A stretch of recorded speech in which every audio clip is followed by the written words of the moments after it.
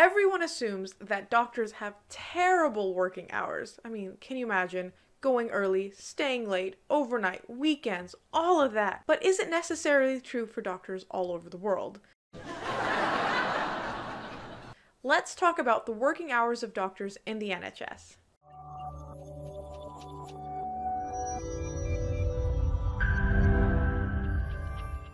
If this is the first time you're checking out our channel, welcome. Basically what we do is we run a website that's totally free known as rotauk.com, and it will explain the ins and outs about everything related to the United Kingdom and what it takes for you to work as a doctor in the NHS. So if you've not already, please stalk us on all of our social media. Find us on Facebook, find us on Twitter, Instagram, and of course, YouTube. Don't forget to subscribe. Hey guys, my name's Ibreez and I currently work as a doctor in the UK. And in today's video, we're going to be talking about all that kind of stuff. What does your work schedule look like? What are the hours that you have to work? Do they make you work crazy hours? What about things like leave, holidays, time off, study leave, etc., etc.? What if you want to work less than full time? Let's get into it.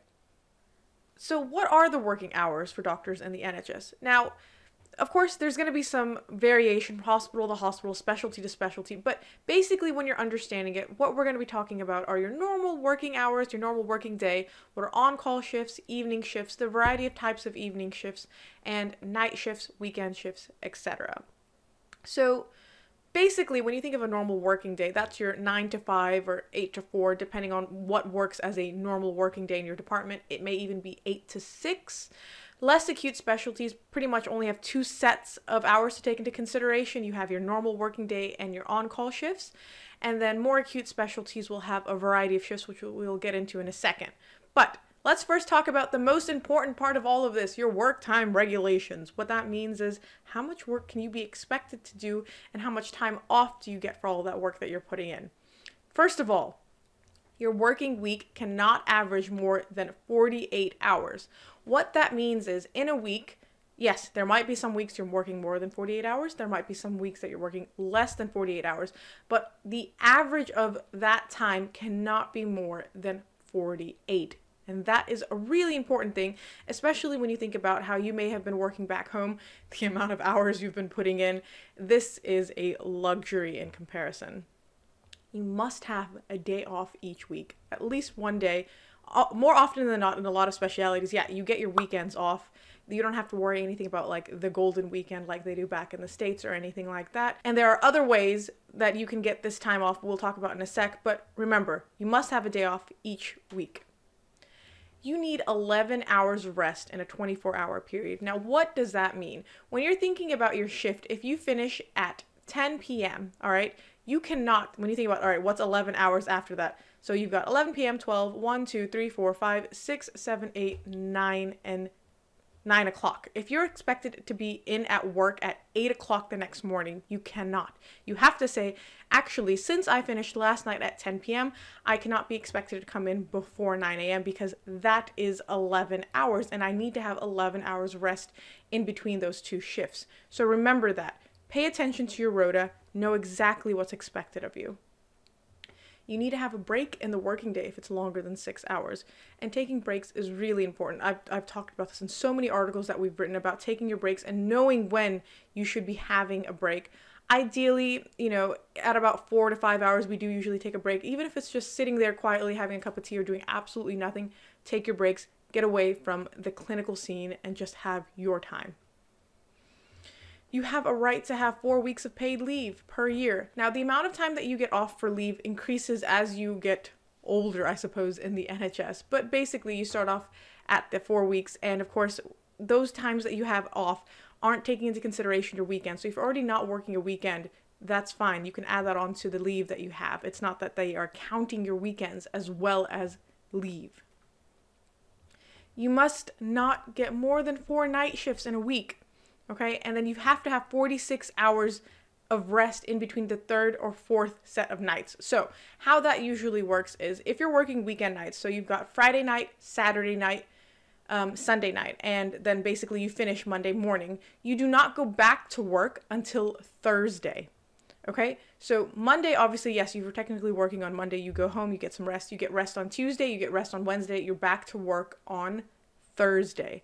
For the weekdays, if you're thinking about how will that work, it will be like you're on Monday, Tuesday, Wednesday, Thursday nights. You finish Friday morning, and obviously that's considered a working day. Then you have Saturday, Sunday off. You're back on Monday. And that is making sure that you have those days of rest in between your night shifts. Your shift cannot last more than 13 hours. This is really, really important. We get a lot of people who message us and be like, oh, will they tell me I have to come in extra early, or will they not tell me it but expect me that even though it says I'm working from 9 to 5, I should be there at 7, or I should be going home late at night? No, guys. Whatever your rostered working time is, that's when you come, that's when you leave. You do not work more than your maximum. If you do, we'll talk about in a second what you're supposed to do in those situations, but you should not be under any obligation or expectation to be working longer than what you are rostered to work.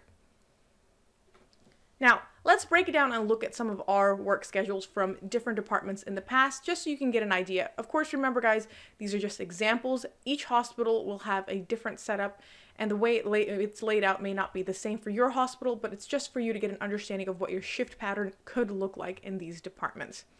So if you're looking at the work schedule for emergency medicine, you see that our normal working days were 8 to 5.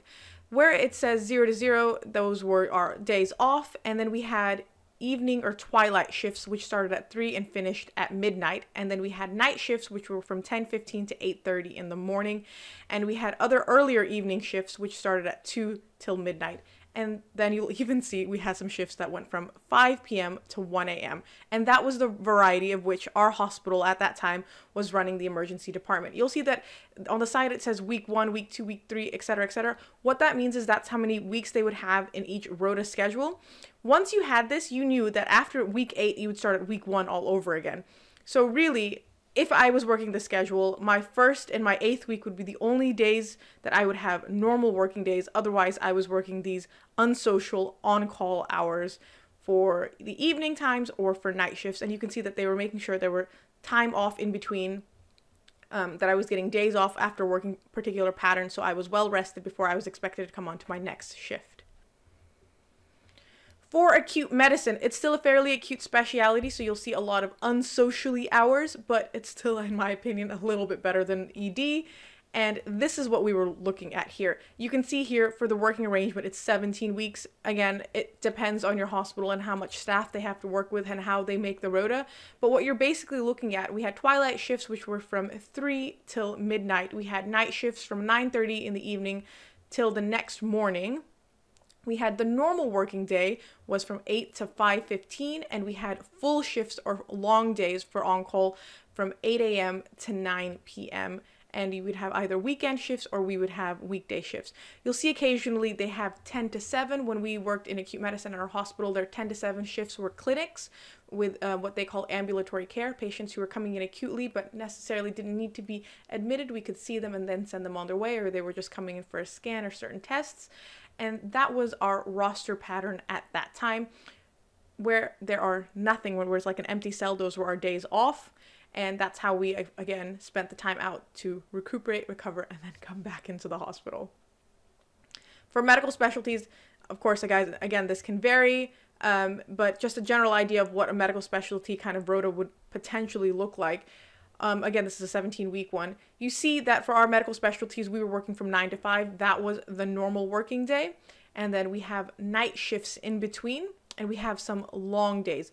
For medicine, and depending on your hospital, it could be that on your long days, what you're expected to do is be on your medicine ward or whatever medicine specialty you are for the 9 to 5, and in the evening do either you're covering the wards, or you do a take, which is the admissions.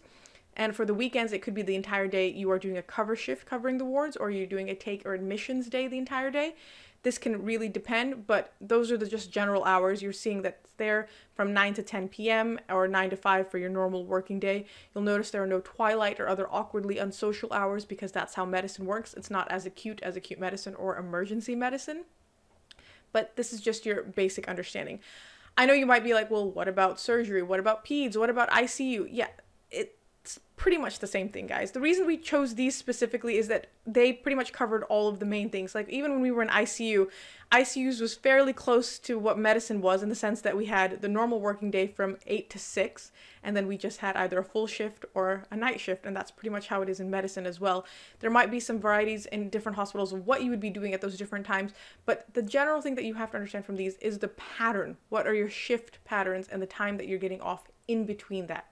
You might be wondering, all right, fine, you're telling me I'm supposed to be leaving at 5 o'clock. How can I make sure I am leaving at the times that I need to be leaving? And the best way to make sure you are doing that is the effective handover, the SBAR, telling people exactly what they need to know about what's happening so that you can go home. Because when you finish at 5, remember, somebody else is continuing on their work. Either they're doing the cover or they're doing the take, and you need to let them know about the patients. So how can you do that?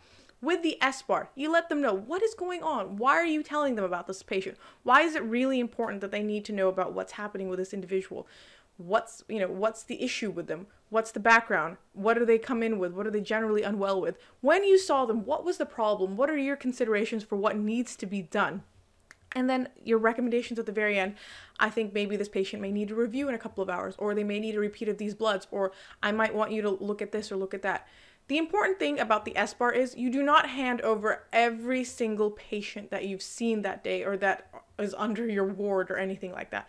The reason for the SBAR is you need to highlight these patients that I'm really worried about this person or that person, or I think there's something that needs to be done for this individual or that individual, or I was trying to tie up a plan that I was doing during the daytime, but unfortunately I've not been able to get through all of it. So here's what I want done for the evening, if possible. Sometimes with how your hospital will work, it could be that you come down at 5 or 5:15 to a certain area, and that's where everyone hands over to each other, and you let the medical registrars or the surgical registrars or whoever the registrar is, and let them know that these are the patients that you're concerned about, or these are the patients that need an extra looking into, and that's what you should be telling them at that time.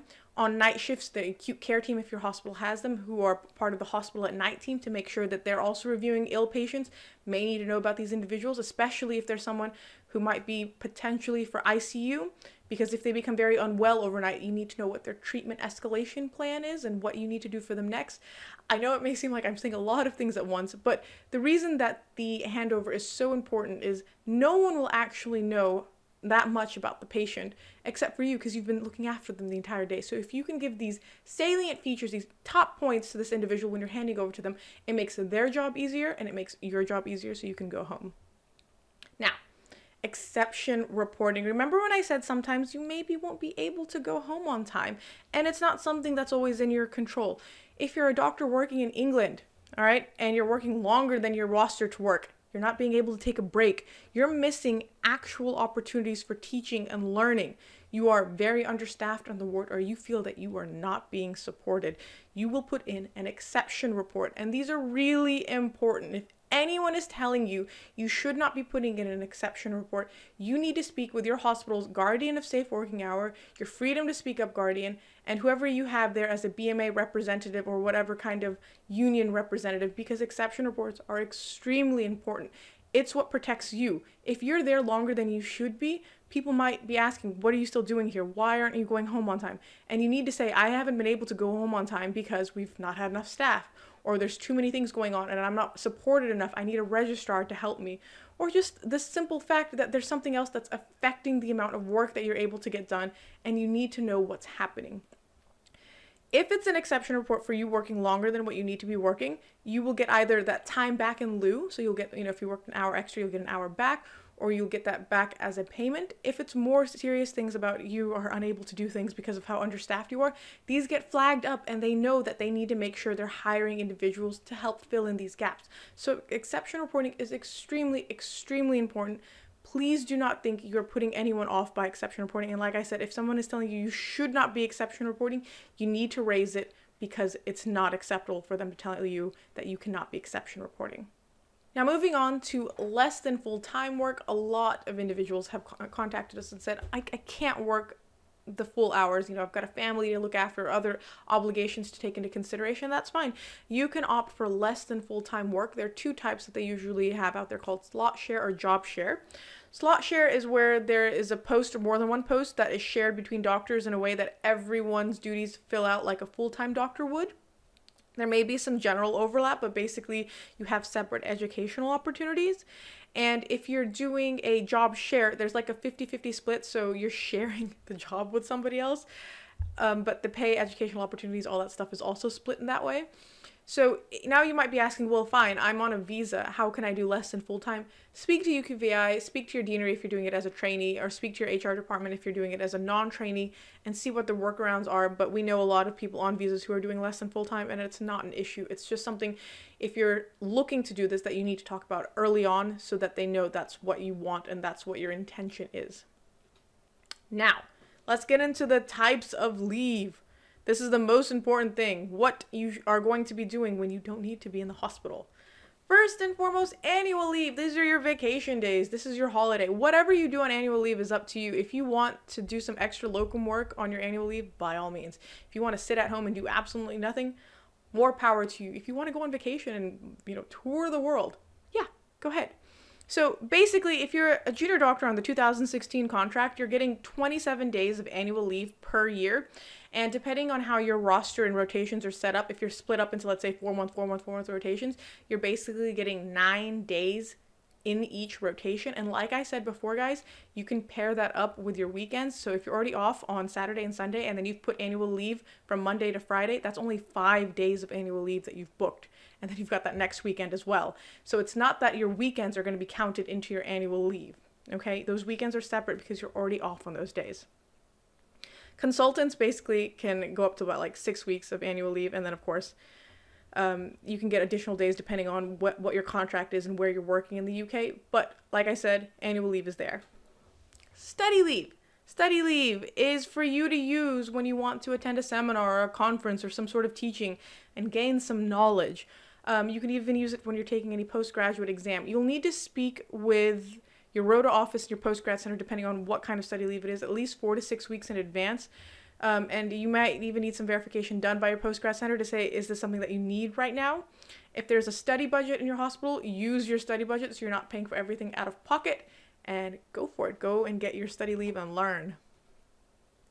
Maternity leave and paternity leave. Okay, this is a pretty loaded section of today's video, which we can probably spend another 2 videos talking about. But the important thing for you to take away from this is there is paternity leave in the UK and there is maternity leave in the UK. Everyone has the right to take maternity leave, whether it's paid or unpaid. Now, for your particular situation, because everyone's situation is different, I would highly recommend you reach out to your union and you talk to them about what situation works best for you, because there is standard maternity leave and then there's maternity leave under the NHS. And the amount that you get paid and the duration you get paid can really vary. There's even shared parental leave if that's something that you're kind of looking into.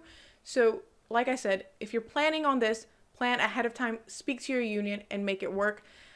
Paternity leave, though, in general is just 2 weeks, and mat leave can be up to a year. That full year, though, isn't always paid, so you would have to look into what you would be doing in between and if that's something that you would be happy to do. But like I said, it's something that is your right, but you need to plan well for it. Sick leave. Of course, we all get sick. Don't act like you don't get sick, or don't come into work if you're feeling unwell. So you've got to let your Rota coordinator know in your department as soon as you know you're going to be unwell. You can self-certify and say that I'm unwell for up to 7 days. Anything longer than that, you're going to need a note from your GP. If you're taking sick leave for any certain thing that's happened, maybe you've had an operation or you're just unwell from something else, you would need to get a note that covers that time. If you're a trainee, I know you might be really concerned because what if it affects your training, but you have to declare it at the very end of your training right before your ARCP. And if they are happy with all the other considerations of your training that you've managed to, keep up with, there shouldn't be any reason for you to be concerned about an extension. But still, make sure whenever you're doing this that you're going about it the right way. And for sick leave that you know that you can mention in advance, for instance, if you know you're going to have an operation at a particular date, ask and request it as soon as possible so that you can make sure there's not any gaps in the rota. Okay, compassionate leave. It's basically bereavement leave. So this is when something unfortunate has happened and you've had a death in the family. It's paid leave. And you need to speak to your Rota office as well about this and how soon you can have it and how long you can have it for. Basically, if you don't ask, you won't know. So don't think that, if something terrible does happen in your family, that you're left high and dry because who do you talk to or what do you need to do? Again, you can always speak to your union if you have any concerns. Finally, professional leave. When you go for interviews, you might be like, well, why would they let me go for an interview when I'm working for them? But especially if it's something like a training interview, so you're working as a non-trainee doctor and you've got your CST interviews coming up and you're like, oh, I need to take a day off because it's like at the opposite end of the country. I need to go and prepare. You can take professional leave for this. You need to speak to your Rota coordinators, of course, as soon as possible to arrange for it, but it is possible. We've taken it when we applied for internal medicine training for our interviews, and I highly recommend you utilize that day because you want to be fully prepared for your interview. You don't want to leave anything up and out in the middle of nowhere. And finally, loo days. Loo days are like the golden ticket in the NHS. All right, what they basically mean are, like I said before, if you ever have an exception report that you've put in because you're working too many hours or you've worked a little bit extra and they give you a day back, that's the time back in lieu, you can get loo days for a lot of things. Let me explain. So let's say, for instance, that it's Saturday and you're not working that Saturday, but you really want to go to this conference and you're like, I want to book it. So you book the study leave, you book it on your day off, but guess what? It's considered a working day because you're attending this conference. So you will get another day back in lieu, which basically means they'll give you that day back. They'll say, oh yes, that day you should have been off, but since you went and attended something else, we'll give you a day and you can put it where you want to put it. The same way, if you're working a bank holiday, you get a day back in lieu. So if everyone else gets a 3-day weekend and you're like, I cannot believe I'm working on Monday when it's a bank holiday and everyone else is getting that day off, you're getting that day back in lieu that you can put forth to any other time. What I like to do sometimes, if I can get in contact with the Rota coordinators early enough, if I know that I need a little extra time for a vacation, I will ask them if I can work all the bank holidays so I can rack up some loo days and put it together with my annual leave, and then you're pretty much set. You can add more days to your vacation if you can really strategically plan it to the days after you're done with nights, so the days that you're already off, with weekends. And then, of course, with any loo days, utilizing the rest of your annual leave, you can put away a good amount of time if you actually look and plan into it. But, of course, that's being proactive. And if it's not possible with loo days, there are still, like I said, the weekends or days after you have nights or any other on-call shifts that you're getting off that you can put to your best ability. And that is the long and the short of it, guys. If you have any further questions, of course, you can comment below and we will get back to you. In the description box, we've linked a lot of articles and other things that we think will be really useful for you to look at and utilize for you to understand better how the working hours are. At the end of the day, what should you be taking away from all of this? What you should be taking away is, no, you will not be expected to do crazy hours. You are not going to do 100-hour weeks. No one should be telling you to be working longer than you need to be working. If you're 9 to 5, you're 9 to 5. You're not 7 to 7 just because you need to show someone you're being extra. No, there's nothing like that in the NHS. So do your due diligence, work the times you're supposed to be working, get your Rota checked if you work in England through a union to see that you're working the right types of Rota hours and that you're doing things the way you're supposed to be doing. And when in doubt, ask. Speak to a Freedom to Speak Up guardian, speak to a guardian of safe working hours, speak to your union. Is this the way that things should be done? If you're not happy, there's no reason for you not to ask because you'll never know until you ask. And until next time, please subscribe to us on YouTube, Instagram, Twitter, and Facebook. Follow us, be awesome, comment, subscribe, check out our newsletter, and we'll see you soon. Bye.